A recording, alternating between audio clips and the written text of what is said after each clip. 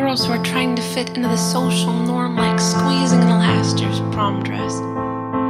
I know girls who are low-rise, MAC eyeshadow and binge drinking. I know girls that wonder if they're disaster and sexy enough to fit in. I know girls who are fleeing bombs from the mosques of their skin, playing Russian roulette with death. It's never easy to accept that our bodies are fallible and flawed. When do we draw the line?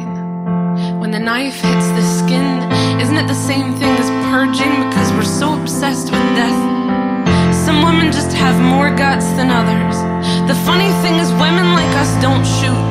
We swallow pills, still wanting to be beautiful at the morgue, still proceeding to put on makeup, still hoping that the mortician finds us sexy and attractive.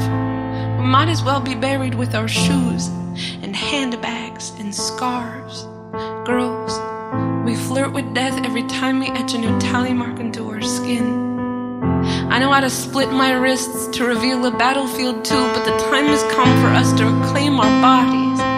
Our bodies deserve more than to be war-torn and collateral, offering this as a pathetic means to say, I only know how to exist when I am wanted.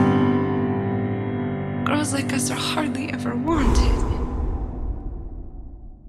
I know I am because I said I am.